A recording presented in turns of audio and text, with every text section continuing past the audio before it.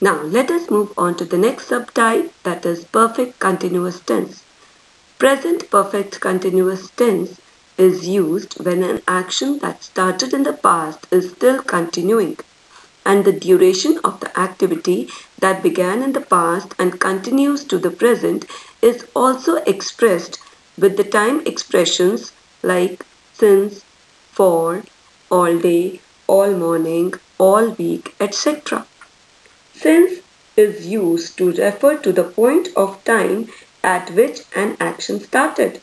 Means if we know about the beginning, that is, I would say, exact beginning of the action, then we use since. For example, since Monday, since Tuesday, since 2008, since 15th of this month, etc. And for is used to refer to a period of time. For example, for 2 hours, for 2 months. Now let us see the example of present perfect continuous tense. I have been studying since 11 a.m. I have been studying for 2 hours. It has been raining all day. Now let us see the structure of present perfect continuous tense. The structure of present perfect continuous tense is subject plus has or have plus been plus first form of the verb plus ing plus object. See children, kindly note that the name of this tense is present perfect continuous tense. Means for perfect we are using has or have. For continuous we are using first form of the verb plus ing, and in order to join these two we are using the word BWN been. So overall the rule becomes subject plus has or have plus been plus first form of the verb plus ing plus object. In this slide, we can see the rules for present perfect continuous tense.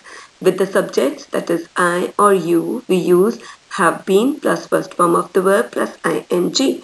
And with singular subjects, we use has been plus first form of the verb plus ing.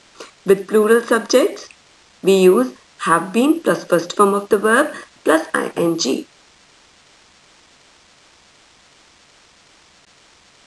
In this slide, various examples of affirmative, negative, interrogative sentences are given. And also the usage of present perfect continuous tense is also given. Kindly go through all these examples very carefully and see the structure of present perfect continuous tense in each of the different types of sentences. A few more examples for you of different types of sentences using present perfect continuous tense. Kindly go through these examples for your better understanding.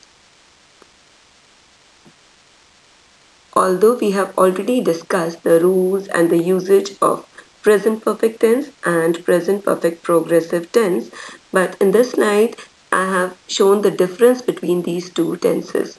Kindly read the usage as well as the examples, and then you will understand the difference between both of them. For example, look at the first one.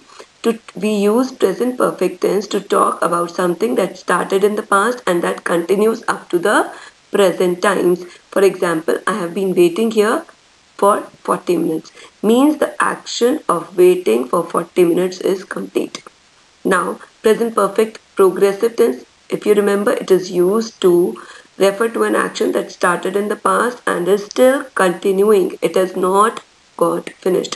For example, this tense is used to emphasize the continuation, very important word, continuation of an action that started in the past and continues to the present. For example, I have been waiting for your call all day, and even now also I am waiting. A few more examples are given. Kindly read all this so that you may understand the difference between these two tenses. The next in the category is past perfect continuous tense. Now let us see the usage of past perfect continuous tense along with examples. Past perfect continuous tense is used to express a past action that already started and continued up to another action or time in the past. For example, the boys had been playing soccer for about an hour when it started to rain. It is also used to emphasize the duration of an activity in the past. Richard needed a holiday because he had been working hard for 6 months. Past perfect continuous tense is also used to express cause of something in the past. For example, he was tired because he had been jogging. Now let us see the structure of past perfect continuous tense. In case of an affirmative or a positive sentence, the structure is subject plus had been plus first form of the verb plus ing. In case of a negative sentence, the structure is subject plus had plus not plus been plus first form of the verb plus ing. In case of an interrogative sentence, helping verbs will come first, that is had plus subject plus been plus first form of the verb plus ing. In case of an interrogative negative sentence, again the helping verb will come in the beginning, that is had plus subject plus not plus been plus first form of the verb plus ing. Again, a few examples are given. Kindly go through these examples. Children, please note, whenever we use perfect continuous tense, there is a reference of time expression with the words like when, before, by the time, for, or since. This is a very important hint for you to identify this perfect continuous tense. May it be a present perfect continuous or past perfect or future perfect. In all these three types of sentences, you will find time reference with the words like when, before, by the time, for, or since. Kindly go through these examples of past perfect continuous tense. In this slide, I've given a small activity for you. So try to fill in the blanks using the past perfect continuous forms of the verb given in the bracket. Here in this slide, the differences between past continuous and past perfect continuous tense is given. Kindly read the examples as well as the usage so that you may understand the difference between these two tenses. In this slide, the difference between past perfect tense and past perfect continuous tense is given. Past perfect tense is used to express the action that is already finished when another action happened. For example, when she arrived, the bus had already left. And past perfect continuous tense is used to express a past action which started in the past and continued to happen after another action or time in the past only, not in the present. For example, we had been looking for the wallet for 2 hours when Suzanne found it. Moving on to the last perfect continuous tense, that is future perfect continuous tense.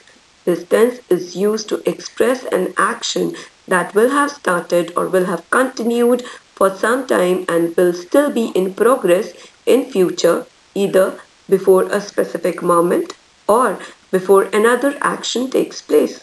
For example, they will have been flying to London for 4 hours by this time tomorrow. Another example, we will have been cleaning the house all day by the time she returns. See children, in both these sentences, future time reference is given with the words for and all day, and also there is a reference to future time. Now let us see the structure of future perfect continuous tense.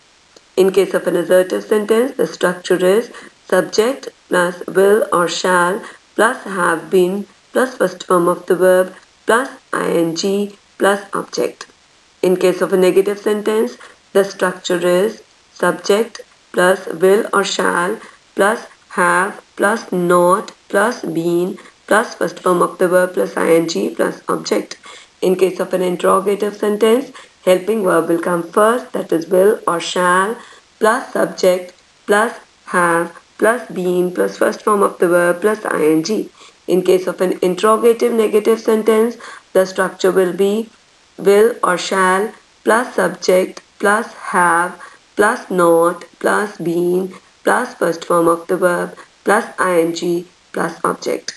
Children, please note that with the subjects I or we use shall have been. With the subjects you, they, he, she, it, we use will have been. In this slide, there are a few examples of future perfect continuous tense. For example, by the end of November, Jack will have been studying at the university for 4 years. By next March, we shall have been living here for 5 years. I shall have been teaching in this college for 20 years by next July. By the end of this year, he will have been acting for 30 years. In this slide, you can see various examples of assertive, negative or interrogative sentences using perfect continuous tense. Kindly read all these sentences.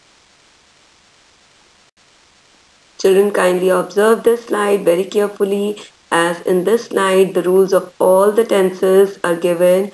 You can even make this table in your peer notebooks because it will be easy for you to remember the rules if you will use this table.